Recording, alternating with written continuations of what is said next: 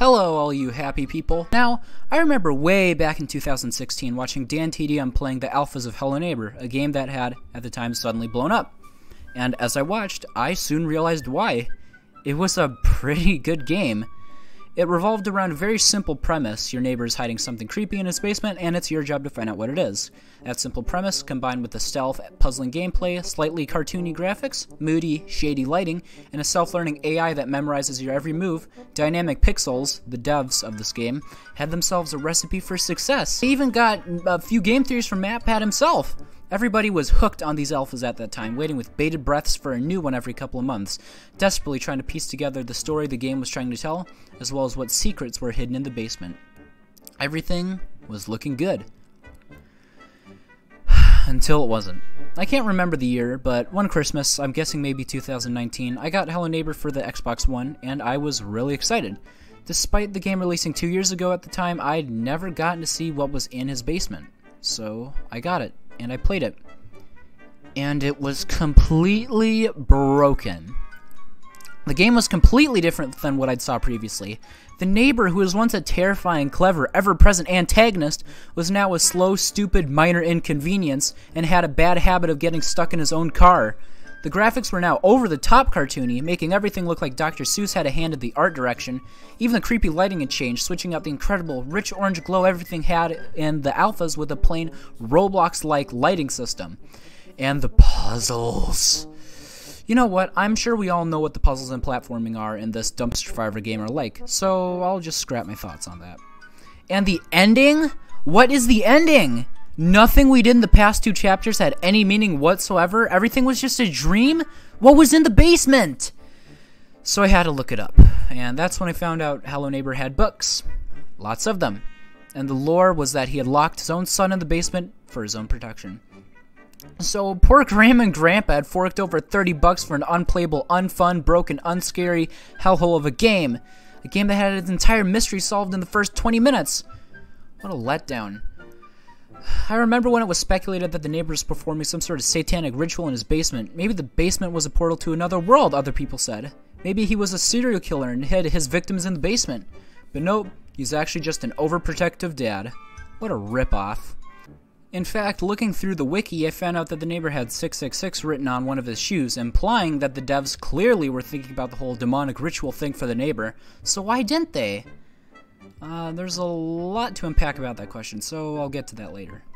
So after I beat the original Hello Neighbor, with help from a guide of course, looked up what other games there were in the franchise and thought, well, the devs probably learned from their mistakes in the first one. I bet these other games will be at least more bearable.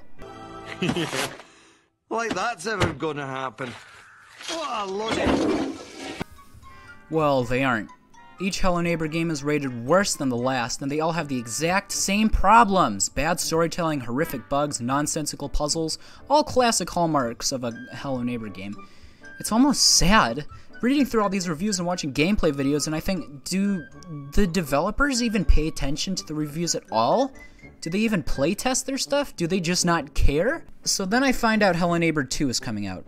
It's around May at this point, and I try to find some videos of the game. I do, and I'm actually impressed. Hello Neighbor 2 from the trailers was much bigger than the first, had more neighbors to no-clip into things, improved the original neighbor, supposedly. What actually caught me, the art style had changed. Still cartoony, but now everything looked old, uncared for. The textures all had grime on them, and I am ashamed to say that I had somewhat high hopes for the game. Maybe this time the devs would learn their lesson and knock everybody's socks off. In fact, I wanted to play that game for my channel, but I decided no when I saw the price, $50. I mean, I didn't believe in this game that much. So I watched a playthrough of it, and spoiler alert, it did not get better.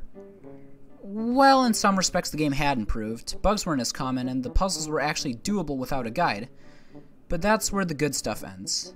This game is unfinished. It ends on a cliffhanger and says, "See you later, we'll add more stuff, lol," and the credits kick in. The game is missing around 90% of what was promised in previous builds, like having that one crow dude show up for a whopping of 3 seconds in the game, missing an entire second playable character. Like, holy crap, Dynamic Pixels, what are you thinking? And fix your stupid NPCs for the last time.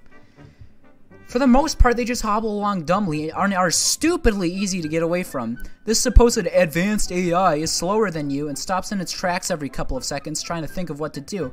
Even then, doing stuff like jumping into the bathtub will make them forget you even exist.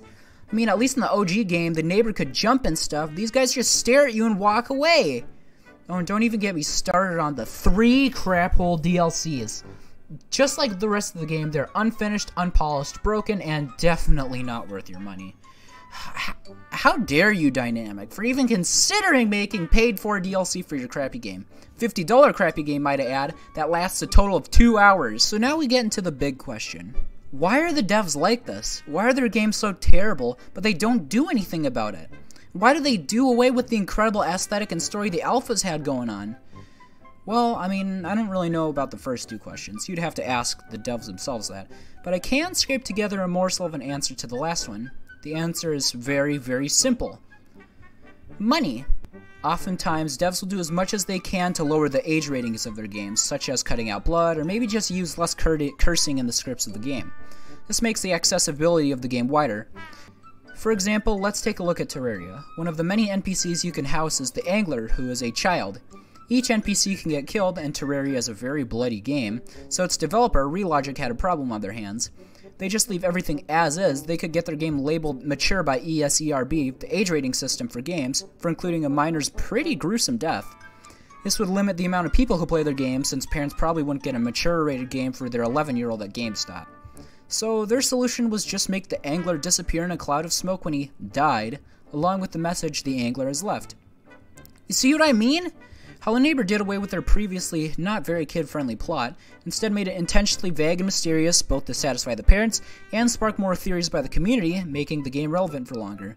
This new kid-friendly branding also meant merch deals, and that's really, really sad. Everything this franchise does seems to be just for money. There doesn't seem to be any heart to the games. Everything is sleek and new on the outside, fancy graphics, new mechanics, but inside everything is just rotten and broken. And this seems to be the trend nowadays. Even franchises like Five Nights at Freddy's, which became famous in the first place for its gruesome and mysterious plot, has dumbed itself down for a younger target audience, which is honestly kind of a Will Smith to the face to the people who have actually invested their time and effort in the community and theories. Hello Neighbor had a lot of missed potential. This game could have been great, mysterious, and could have delivered a satisfying ending. Instead, it bowed before the almighty dollar bill and destroyed their game for money and profit. That being said, this video's been going on for a while now. I've been writing the script for about an hour now, so I think I'll wrap up the video here. If you're still with me, thanks so much. Hardly anybody stays for longer than a couple of minutes on my videos, so you being here really makes me happy. And if you want more videos like this, make sure to subscribe and like the videos. It would really make my day. So yeah. Thank you so much for being mad at the game with me, and I'll see you in the next video. Bye-bye.